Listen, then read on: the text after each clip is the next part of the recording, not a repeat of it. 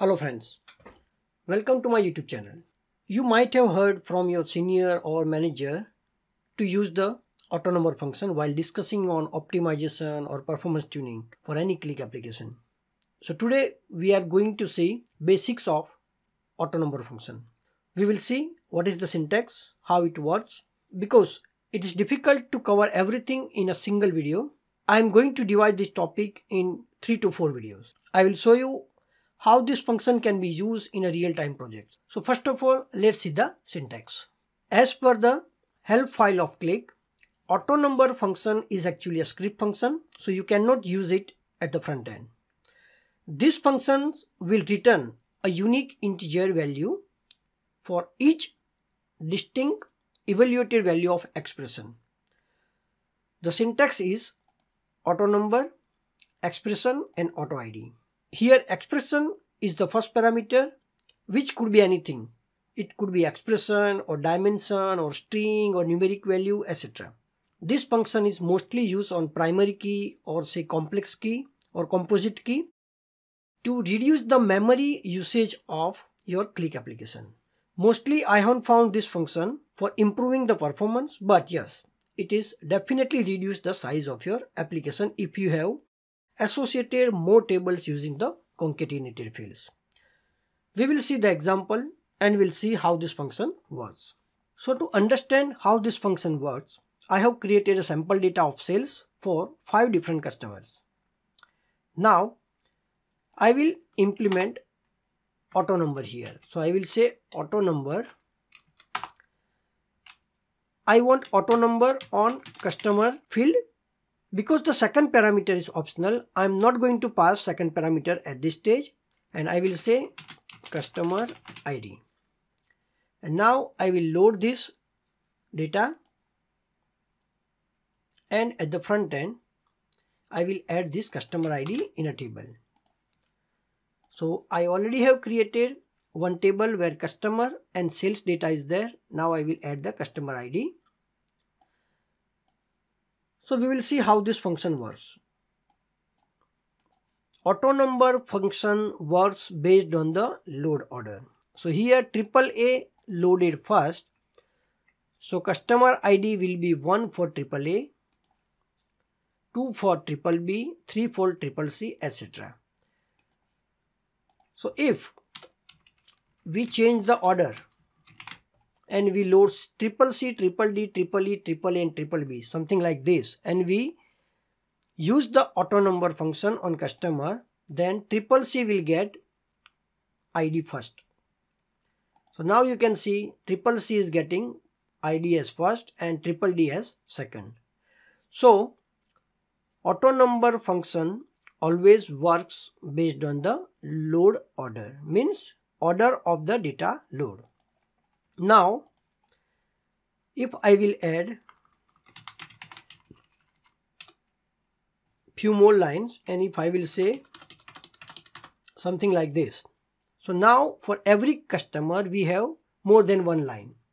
So what will happen with the line number 6 here, where CCC has got sales 1250.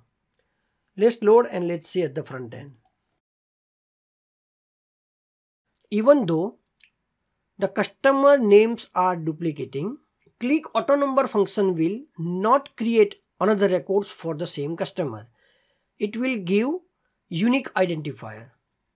So even though CCC or DDD is duplicating more than once, it will assign only one unique integer.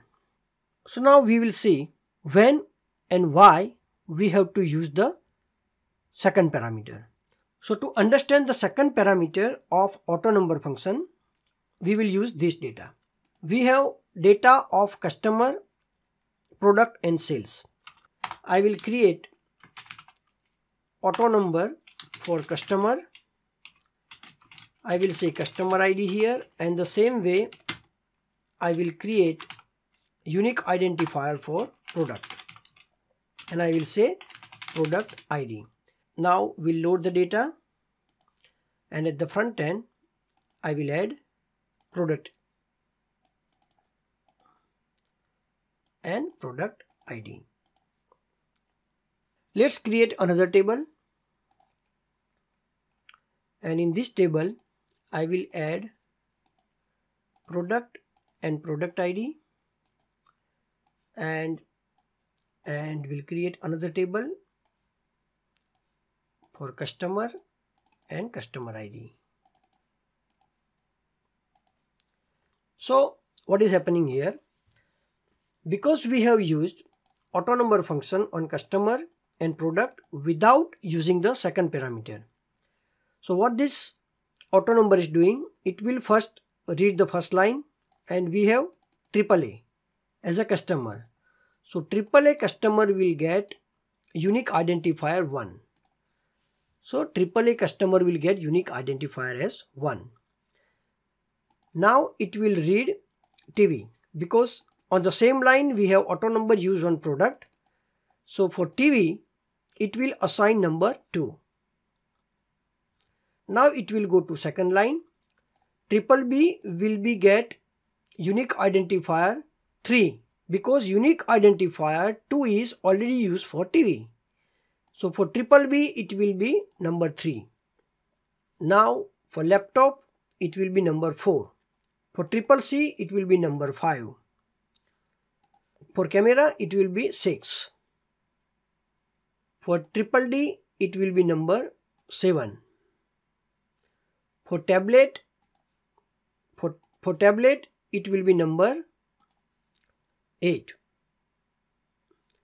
Now we will see that for EE it will be number 9, but for TV, which was also product of line 1, so it will not assign a new unique identifier, but it will use the same one. So for TV we have number 2. But say your requirement is you want unique identifier in a sequence for customer and sequence for product. In this case you have to use second parameter. So here I will say customer, and here I will say product. So now once you load this, you will get for customer ID and product ID, the unique identifier will start from 1 and it will be in a sequence, and this sequence will be integer value, and it will be based on the customer and product load order. So TV is 1 here. If instead of TV, if I will say camera here, then camera will get number 1, because camera was loaded first. So auto ID is used to create multiple counter instances. Hope you understand how AutoNumber function works in Qlik.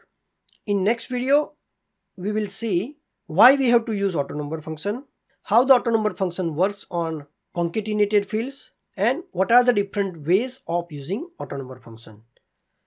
Please wait for my second video.